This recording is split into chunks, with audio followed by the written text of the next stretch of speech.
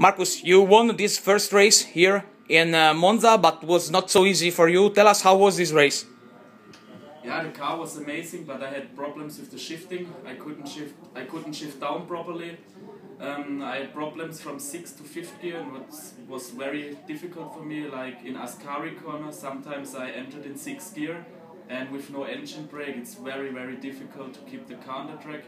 But the car was so amazing that I could finish on P1, and I'm very happy that I could do my third win in a row, because last week I won in F3 two races, and it's my third win in a row, and I hope that I have more luck for the next race.